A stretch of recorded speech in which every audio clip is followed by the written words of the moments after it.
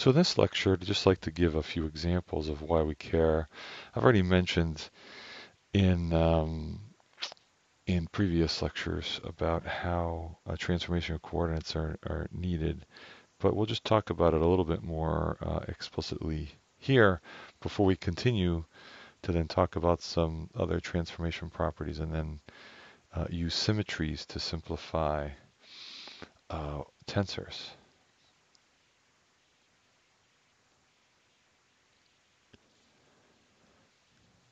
So let's use our connectivity example. J's current density, which is, charge per unit area per unit time, and E, which actually we'll write as script E, is electric field, which is, I'll just write that, electric field. This is current density.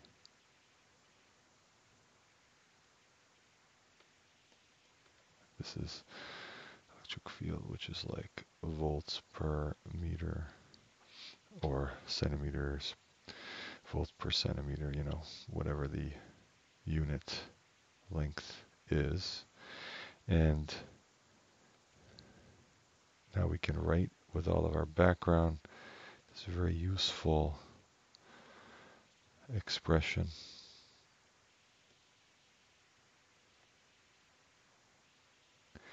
Where this tensor is the electrical conductivity.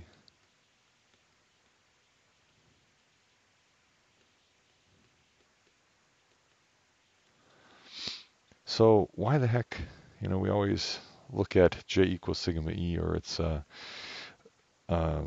even more simplified counterpart where we take the specific, this is actually without using any particular area or volume because it's got unit area in here and it's got distance here. We can remove that and look at, this is equivalent to Ohm's law, which equals V equals, IR, except that we have added dimensions to this in order to make it not depend on length or area, and that's why J equals sigma E is actually the more universal form of Ohm's law, again implying linear relationships between electric field and current. So if I have a sample,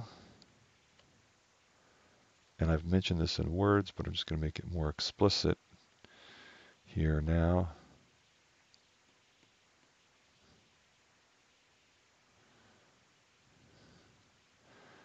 Imagine that I have just some sample, and for whatever reason, whatever experimental reason, I always have this thing cut out in some way with a normal that is in some strange HKL.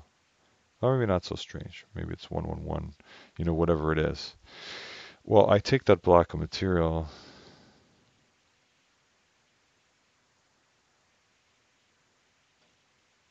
and this is actually what I have in the lab.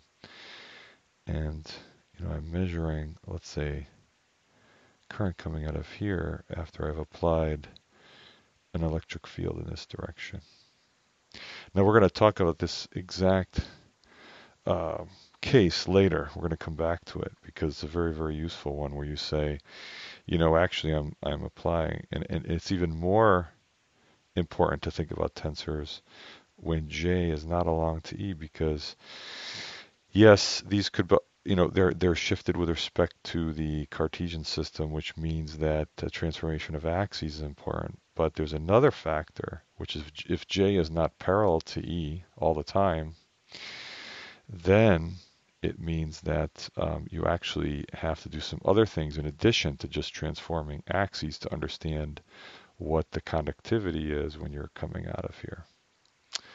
So that's an example of how you can use this. And we would change coordinate systems to our experimental one, and that would have, maybe I like to call this X in my experiment, and I have, Y here and Z here, let's say. And so clearly I'd have to transform particular properties that I know about with respect to the cube axes, which is if, let's say it's a cubic material and I'm using these cubic axes. So let's think about that in terms of our quantities here now a little more carefully. And it may be a little obvious, but I just want to make sure that it's very clear that if I transform the axes here, we go from x1, I should have put x1 prime here, x2 prime, x3 prime, right? So I go from x to x3, and I'm going to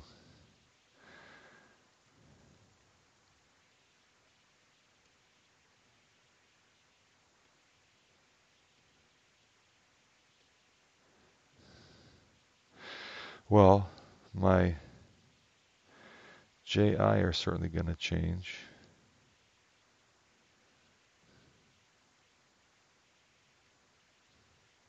We know that because j is a displacement, remember? And so remember how we showed that if I change coordinate systems, j gets transformed, and the same would be for the input, which is the electric field. I should put. So we know that that vector, by changing coordinate systems, it can be transformed into the new coordinate system. So basically what that means is that the, I put in electric field, I measure current. So the thing I'm actually after is conductivity. That's the thing that's telling me about the material, right? And, the thing that's telling me about the material is normally referenced in the x1, x2, x3 system. So what this tells me is that if I have a new ji and a new ei, then of course that's going to create a new sigma ij. Now does that mean that I really need to go through each one of these steps every time in order to get that? And the answer is no. Of course, we're gonna do some transformations that are going to help us just go directly from here to here. And you see now why that's kind of useful, is if this is my experimental setup and I put this in and I measure this, it'd be nice to be able to say, all right, I can determine my conductivity directly from that and relate it to anything I need to do in the old system with respect to the x1, x2, and x3. So for example, the band gaps may be determined in x, y, and z directions in the cubic system. And so I'm measuring conductivity here, but I'd like to relate that back to the band structure in the original one. So I can just measure, get this stuff, and immediately understand how it's related to the typical conductivities measured in the cubic system. And it'd be nice to be able to transform this directly and not have to deal with J and E at all. And that's what we're going to do. Now, just one more before we end this lecture. This is kind of talking of a very practical conductivity case. But let's look at another little bit more esoteric, but actually real case as well, dealing with electronic materials, but dealing with mechanical properties, interestingly enough. So let's erase our screen and go to that example. So another example is something I encountered when I was doing work on looking at misfit dislocation relaxation in mismatched films. So if you look at semiconductor films that today we're able to engineer, and strained silicon is in your a lot of chips in your laptop.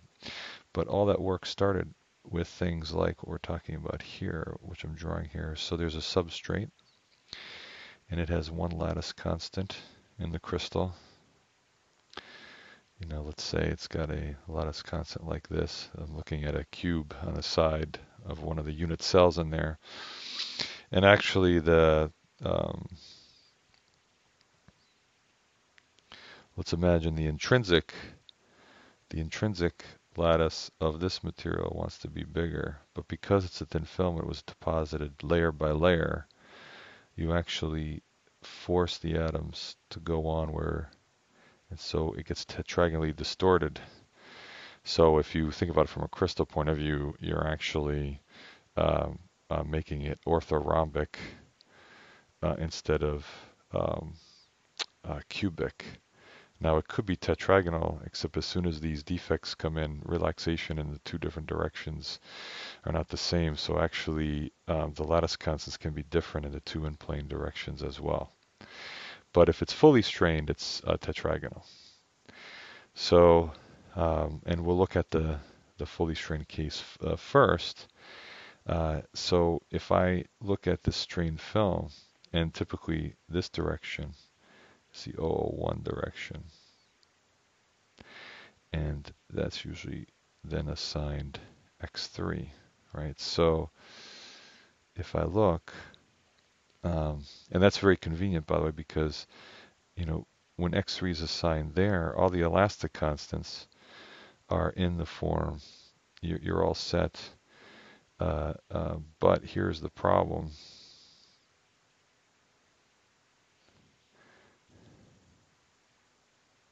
If I look at these faces I've drawn here, you know, this is actually the 100 direction.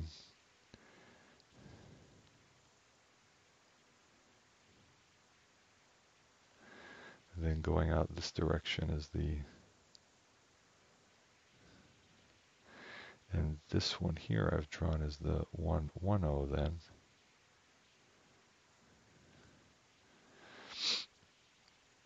And this direction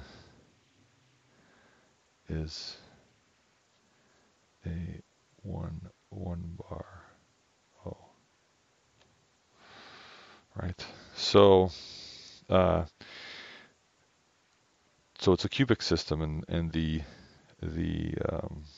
elastic constants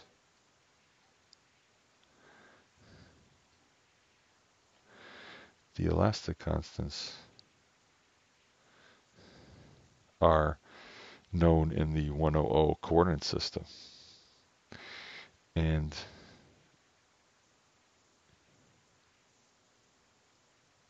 yeah, let's keep it this way actually. So in this system with the tetragonal strain, we have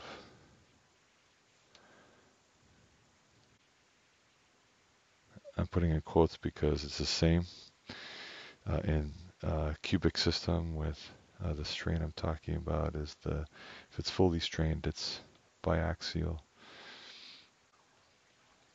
So this is biaxial strained case because this thing's being forced to sit on the same lattice constant. It's being pushed up because it's a larger lattice constant, a smaller one. And so you say, okay, fine, you know, what's the problem? And the problem is that when defects come in,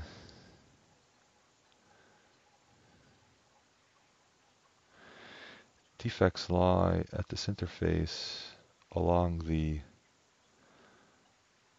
110 directions at the interface as I'm drawing them here. So if you look here, this is dislocation, dislocation, dislocation. Now, for those of you aficionados that love dislocations, we have a problem because if I look down at dislocation, their stress fields, right, are defined in this way, with Z coming out because straight line, and for screw dislocation, you have sigma 1, 3 equals g dot b over 2 pi y over x squared plus y squared. So this is screw dislocation. And you have sigma 2, 3 equals. Now, it turns out that edge dislocations, same reference system. So still coming out with x and y defined that way, are even more complicated. We will define an elastic constant d, which is the shear modulus times b over 2 pi 1 minus nu, so I don't have to keep on writing that. And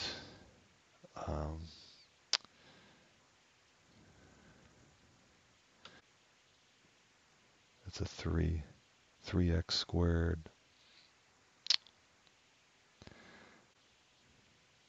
So I'm not going to write down the rest of them, but we have different expressions for sigma 2, 2, sigma 1, 2, sigma 3, 3 is related by sigma 1, and same up here, by the way, C33 is related to C1 and C2, so there's not a unique constant there.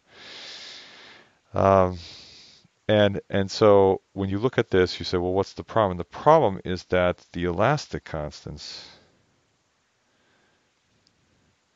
things I have there and there and there, are all defined in they all come from actually the Cij, right? So this, Hooke's law, stress,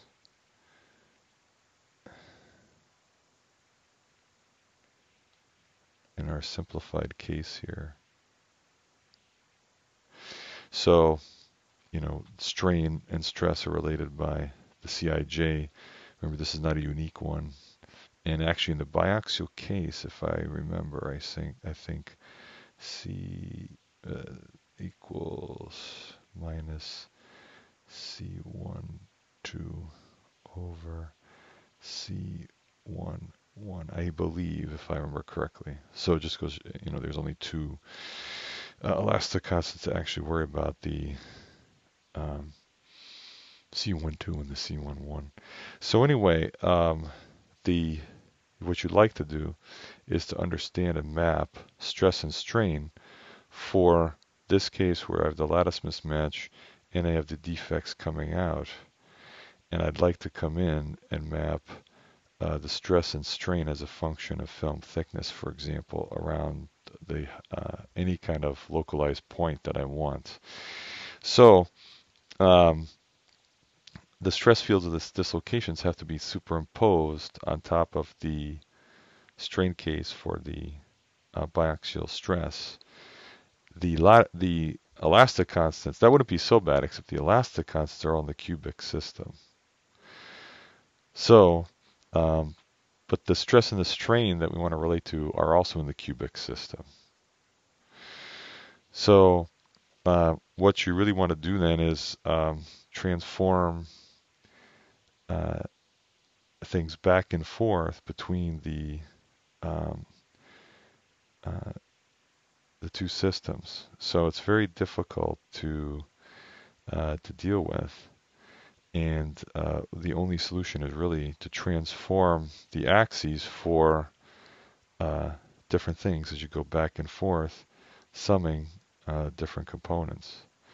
So the elastic constants being in the cubic system and having the dislocations run with their equation and their xy in a different system rotated by 45 degrees, because you see it's rotated by 45 degrees in plane. It's a pretty simple transformation and best handled by just putting it into MATLAB, which is how we did it. But just another example. So hopefully with these examples, you can see the importance of how you need to transform between, one crystal system and another reference frame sometimes.